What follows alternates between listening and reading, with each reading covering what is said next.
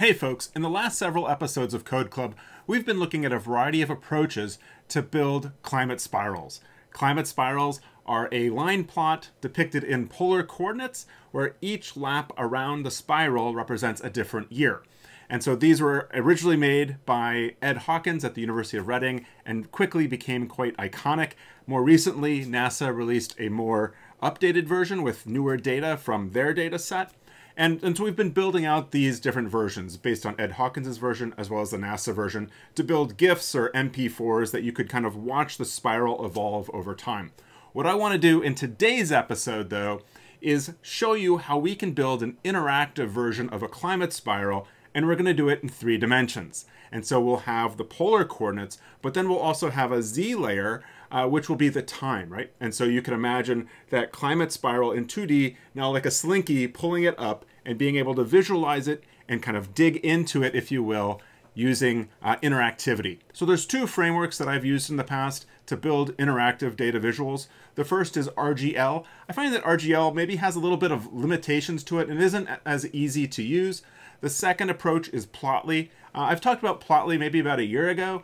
And so Plotly is great for building web-based interactive visuals. So you could make a visual, put it into an HTML document like a web page, and then your viewers could play around with it and move the data around. If you're coming from the microbiome world like me, perhaps you could think about making a 3-dimensional ordination, or you could have an ordination in 2 dimensions plus a time component. So I'm not going to do that, but what we're going to do today is to take our climate spiral and bring that into Plotly to make an interactive 3-dimensional visualization that I think you'll find is going to be pretty cool. So before we can plot the data, we need to get the data. If you want to get the data that I have, along with all the code that I'm going to generate, down below in the description is a link to a blog post that will get you everything you need. I'm going to go ahead and save this R script into my code directory. I'll call this climate spiral plotly. And we'll go ahead and add to this library tidyverse. And we're also going to need the library plotly. So you might need to install Plotly if you haven't installed that before. Great. So we are going to need to get our data in. And we've done this in previous episodes, but typically I copy and paste over and over again. But I want to do it from scratch for anybody that's just joining us for the first time. And so we'll do a read CSV data / and it's this GLB file. Go ahead and run that. And that brings it in as a CSV. But why isn't it parsing it? Oh, right. Because the first line of this file has a header, and it's just kind of a comment that we don't really need. So we can say skip equals 1. And so now this reads in and parses it properly with the year and the 12 months. Very good. And so now what I want to do is to do a select on the year, and that was a capital Y year. And then I want all of the months. So then I can do month.abb. And so now I get the year plus the 12 months. I didn't comment on this before, but the full version has kind of seasonal ranges. So like, and also an annual average from January to December, December to November, but then like December, January, February, March, April, May, so forth, right? The other thing I noticed when I ran this with the select was that it gives me a warning message that if we use a vector to get specific columns, the best practice is to use all of as a function around the vector of names we want. And so we can go ahead and add that here. So we'll do all underscore of month ABB. And again, what that's doing is telling the select function that we want all of the values in this external vector, in this month.abb vector. And again, if you haven't seen that before, month ABB is a built-in vector that has the names of all those months. And so now when we run this, of course, we get that, and we don't get the warning message about using all of. Very good. So now we need to get this to be tidy. So we'll now do pivot longer, and we'll do everything but the year, and we'll do names to, and I'll do month, and our values to, I'll say tdiff.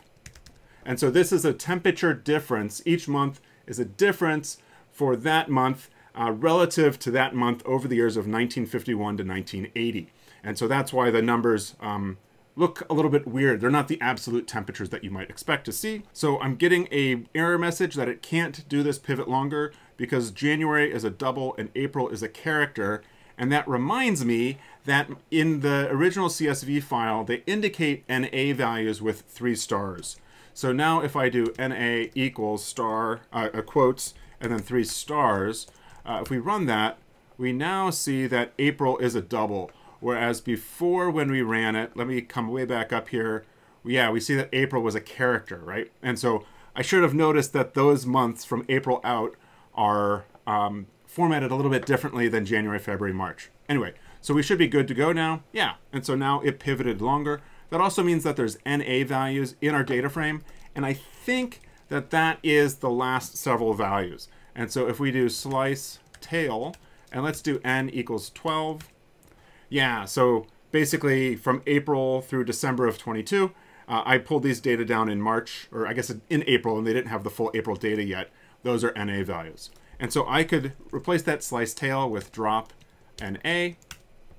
And now if I do slice tail n equals 24, yeah, we no longer have those NA values, and everything looks good. So the next thing that I want to be thinking about is that my month is of type character, and I'd rather it be a type of factor. And that's because the months, the alphabetical is not their order, right? It's January through December.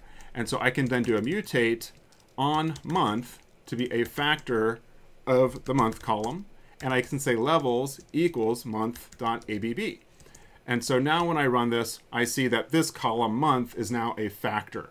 If I hadn't done that, then it would order my months alphabetically. Now it's going to order my months chronologically as the order of month ABB.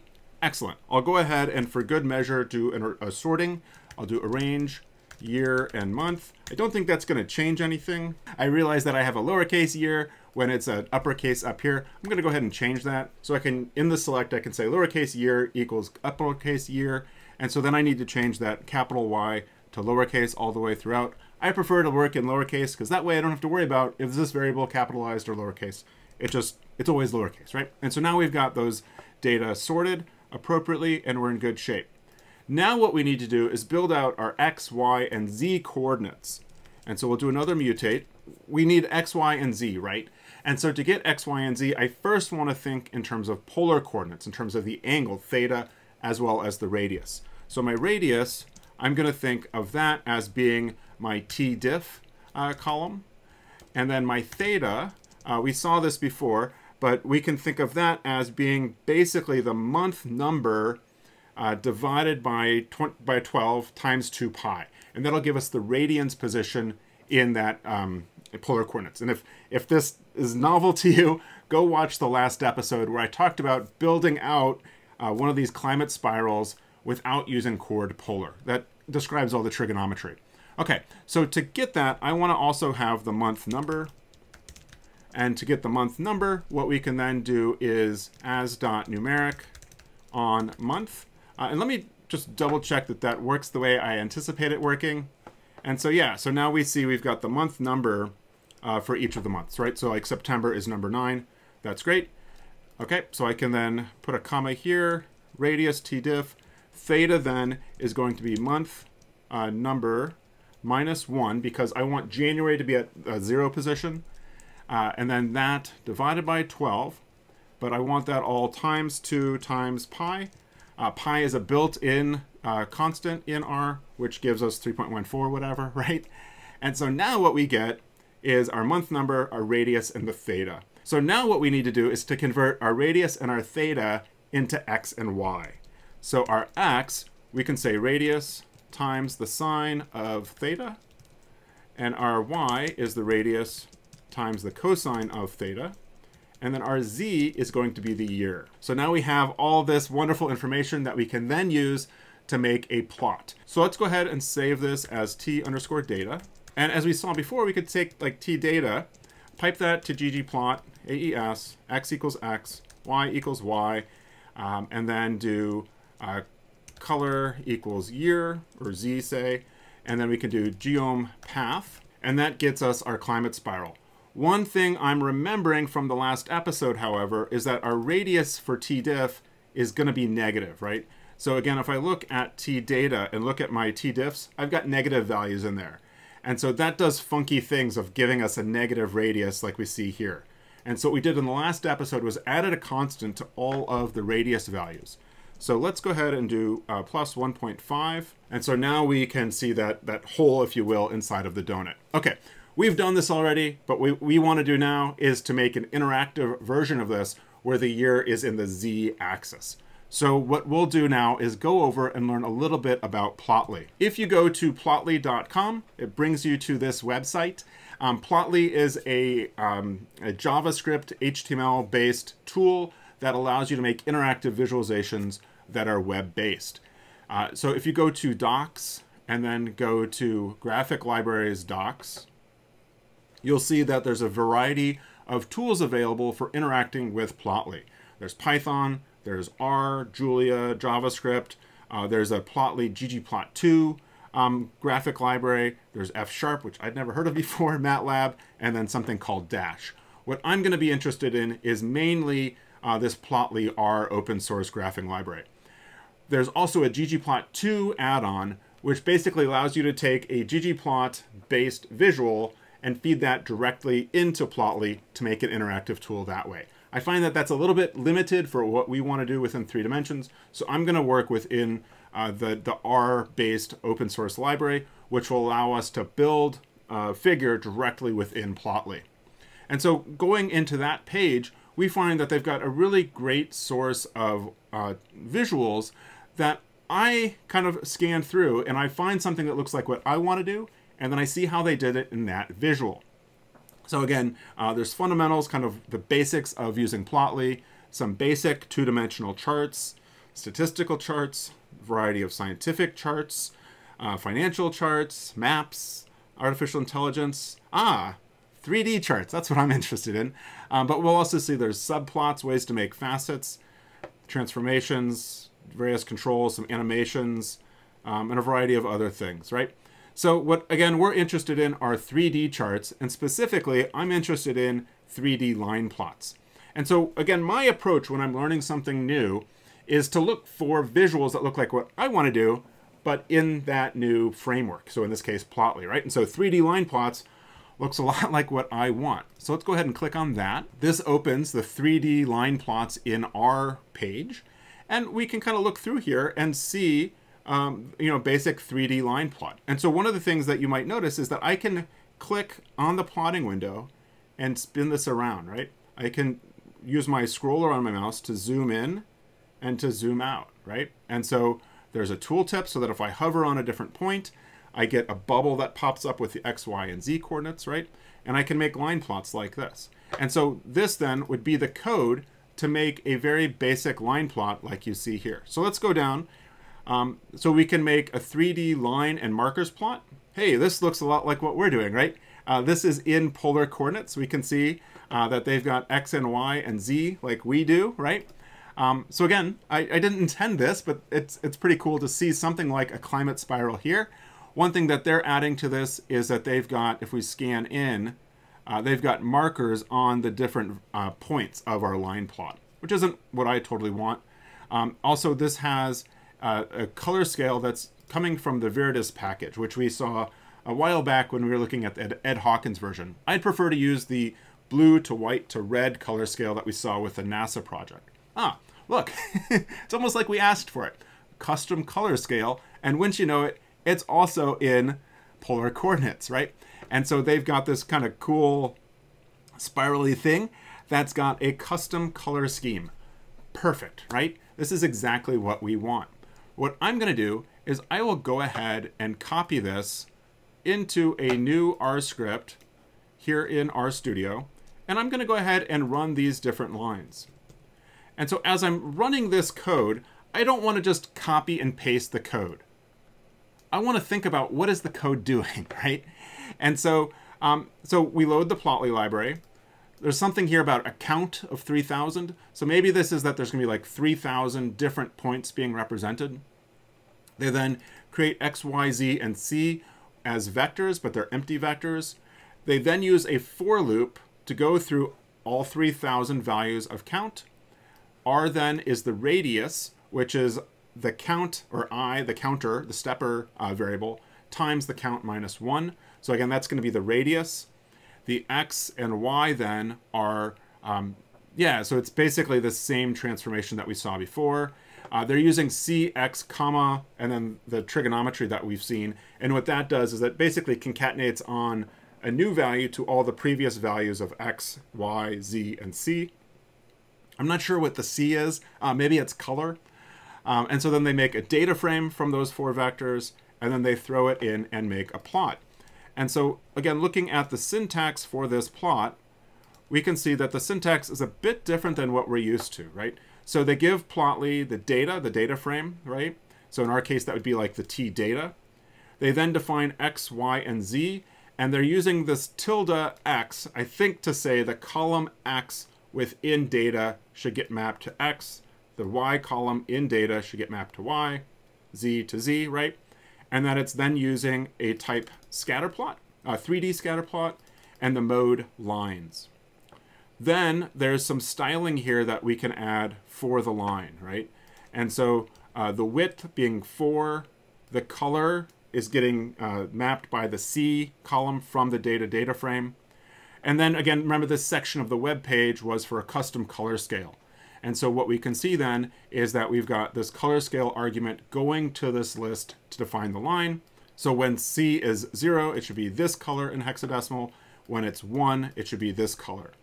So I think I have a handle of what it's doing. Let me just run all this and make sure it works like we saw on the web page. And sure enough, here is the visual that we had up on the web page. So again, what I want to do now is I'm going to go ahead and copy this code that they use to build the figure into my climate spiral. I'll go ahead and comment out the ggplot and I'll paste that in. Maybe I'll remove the fig because I don't know that I definitely necessarily need all that. And we'll tab this over a little bit to make it look nicer. And so again, in our data, that's going to be T underscore data. We have then X, Y, and Z. Again, type scatter 3D, lines. And then we need, let's leave it with the 4. And then my color, I'm going to make that tdiff. So let's go ahead and run this and see what it looks like. Of course, we'll have to adjust along the way. Very cool. There is our climate spiral. And you can see again that we can pan around, spin it around, play with it. And it's pretty cool. And we can zoom in and we can kind of click on different lines and see what the temperature diff was for those different positions. Very cool. All right. So I'm not such a fan of this color scheme. And so what I want to think about is how can we adjust this color scale to get the color scheme we want? And so let's go ahead and mess with the 0 and 1. I'm getting the sense that 0 to 1 is a scale. So it's basically transforming tdiff to be a number between 0 and 1. So let's go ahead and make our 0, the lowest level. I want to make that blue. So in hexadecimal, it's 2 characters for red, 2 for green, 2 for blue. So we'll do 0000FF. And then for red, of course, will be FF0000, because again, red, green, blue. Fantastic. We now have our blue to red. Of course, I want that to go through 0 at 0.5. So let me go ahead and now see if we can modify this. And so I'll do 0.5. And for that, that's going to be white. So it's going to be all F. So 1, 2, 3, 4, 5, 6. Let's see what happens when we do that. So very cool. We now see that it goes from blue out to red. And I'm pretty happy with the way that that all works. And it's looking pretty well. And it's amazingly simple to have gotten this far. The next thing that I want to do is go ahead and change the tooltip, right? So I don't care so much about the X, Y, or the Z being shown. What I'd rather have would be to have the month, the year, and then the temperature difference. And so we can modify the appearance of that tooltip and what information is being portrayed. To do that, let's go back to the Plotly and see if we can figure it out from one of the demos that they have. So let's go back to the gallery of different options.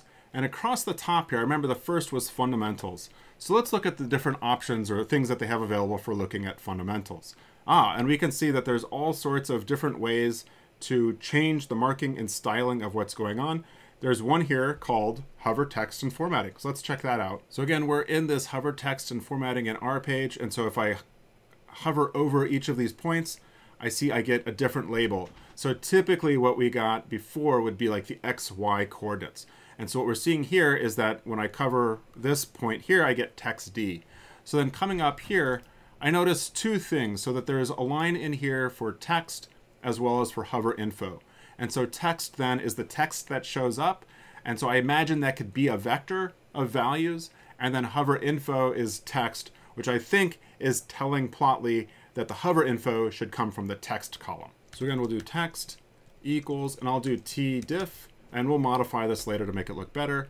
And then we'll do hover info equals text. So now returning to our climate spiral, we see that when we highlight over a different point, we get, we get the tdiff for that particular value.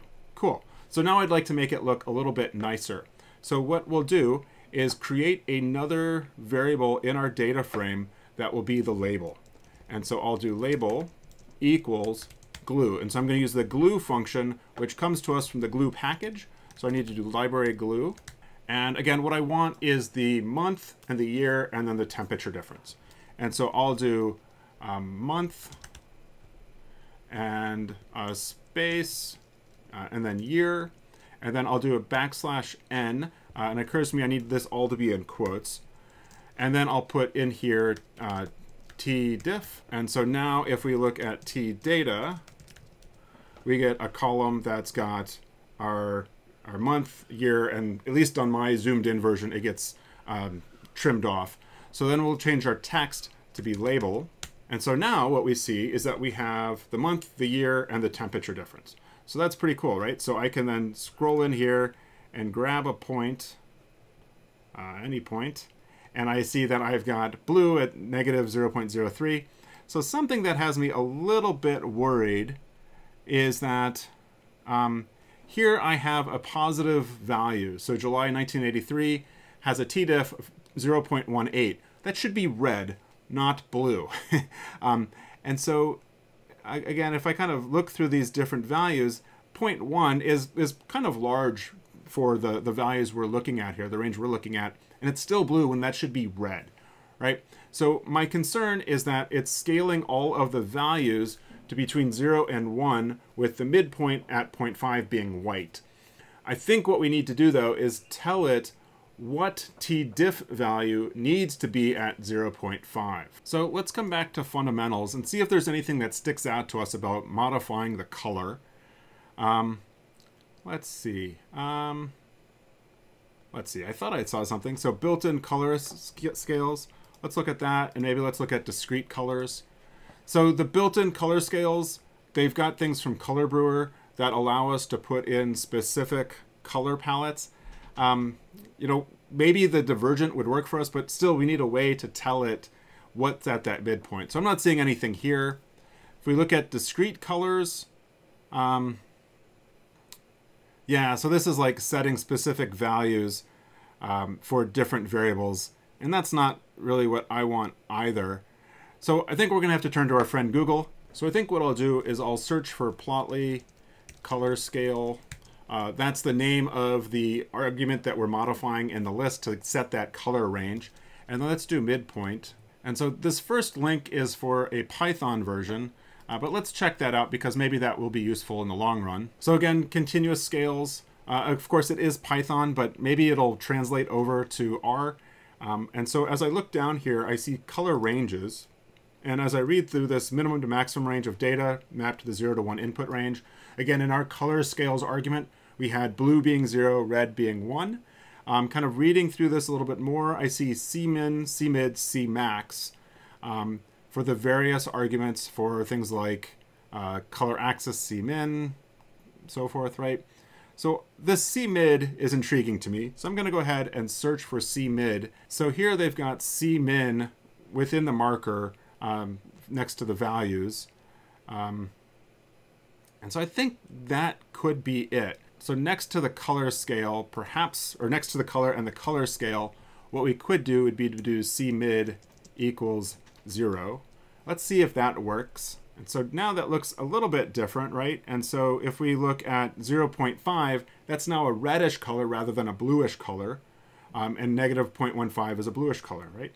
So I think we were successful in that 0.2 is a little bit red, pinkish, but it's still pretty white. So I think that Cmid was what we needed to associate 0.5 with a specific value from tdiff. And again, it's a bit of troubleshooting and kind of searching for something that looks like what we want, getting the right Google terms. In this case, we were taking an example from Python and bringing it over to R. I don't really know Python, but the Plotly library in general is consistent across these different languages. The language, like Python or R, is the interface to the Plotly library. And so I think a lot of the documentation will be similar-ish, right, in a relative context. I don't think it's going to change anything necessarily, but I could also go ahead and put in my cmin and cmax. And so my cmin is going to be t data. It's going to be the minimum of t data, $t_diff. Yep. And cmax then will be the max of that, right? So max on that. And like I said, I don't think that really changed much of anything. Finally, what I want to do is go ahead and remove the X and Y coordinates. So back in the fundamentals page on Plotly, there is a special button for axes. So the first thing we see is that this tutorial explains how to set the properties of a two-dimensional Cartesian axes, namely X and Y. Other kinds of subplots and axes are described in others. So for 3D axes, the axis object is seen. So let's go to 3D axes. And so then this is how to format the axes of 3D plots in R with Plotly. Wonderful. And so again, what we have is that we would add to their figure a layout, right, where we have scene equals list, x-axis, y-axis, z-axis. Just kind of looking through here for examples where perhaps they've removed or changed the axis values or labels. So let's start with removing the title. And so I think what I'll do is axx, and y and z. So let's go ahead and copy this down, and I'll put that right up here above the Plotly. And so my title for x will be nothing, for y will be nothing, and z, I'm going to go ahead and remove that also because I think if I leave in the year, that'll be pretty obvious. And so let's go ahead and run all that. So what we saw down here is that we need the scene layout. So I'll copy that, and then I'll put that at the end of my Plotly. And put that on another line. So I now see that my X and Y axis titles are gone. Let's go ahead and put these on separate lines so it's easier to see what's going on. So as I look down through here, I see information about changing the grid color, changing the range or types of values on the axes, but not exactly what I'm looking for, right? I'm looking to remove the grid line as well as the tick labels. So I'll come in here and do Plotly, remove grid lines, R, how to horizontal grid lines in Plotly R. So let's, down here, axes. I think this takes us back to the page that we were at before. So let's look for grid lines through here. So toggling axis grid lines. Let's go to that. So again, this is the 2D page, not the 3D page, but maybe it'll work anyway. So there's an argument here of show grid equals false. So let's come back up here to our x and we'll do show grid equals false. And let's put that in for our y as well. And so we've gotten rid of those grid lines. There's still a 0 line in here. Coming back to this page, I notice that there's also toggling axis 0 lines. The next thing down, so that's 0 line equals false. And then way back up here, we'll go ahead and add that as an argument for our 0 line. So that 0 line is gone. I do like having the grid lines there for the years because, again, it's easy when it's on an angle to kind of see where the line is. We do have those labels on the axes that I'm not a fan of. There's also toggling axis labels I see here. Axis tick marks can be disabled by setting the show ticks axis property to false. So let's try that. So we'll come back up here, show tick labels equals false, and we'll do false here. Great, so let's give this a shot. We've lost the X and Y axis ticks, and that looks pretty good. That's exactly what I was hoping for. Great, so the next thing I want to do is save this to an HTML page so that I can look at it and perhaps put it up on a web page, including the blog post. Again, if you go down below in the description, there's a link to a blog post. I'll put the HTML version of this interactive over on the blog post so you can play around with it and see what it looks like. So to save this, I need to assign the plot object to a variable. I'll call that P. So the function that we want comes from a package called HTML widgets. So I can go ahead and do library HTML widgets. Make sure I've got that loaded. And then we'll do save widget. And we give it the widget, so the plot that we want, P, as well as the file name. So I'm going to put that in quotes. I'm going to put it in figures. And we will then do climate spiral plotly.html. So there we go.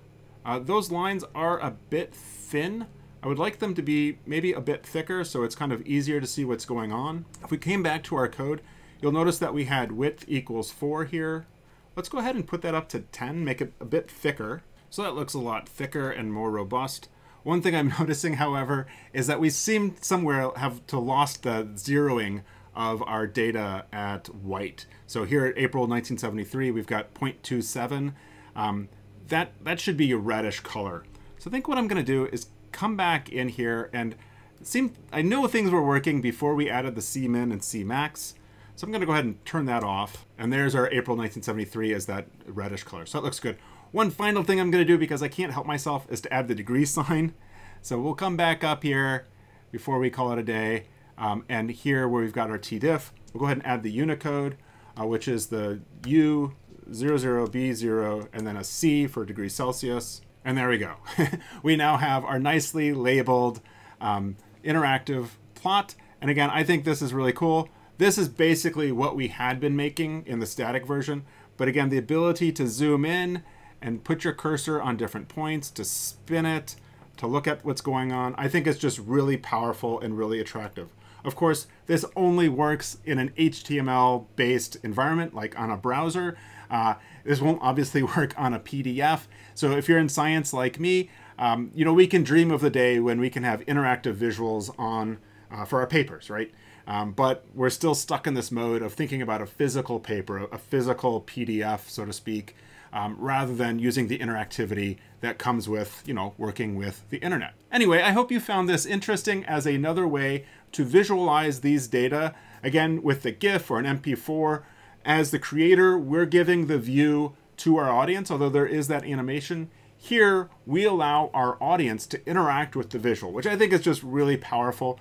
And I think this is a really cool instance for 3 dimensions, where we can put that time through the years on that Z dimension. Let me know what you think down below in the comments. Please share this with your friends, and we'll see you next time for another episode of Code Club.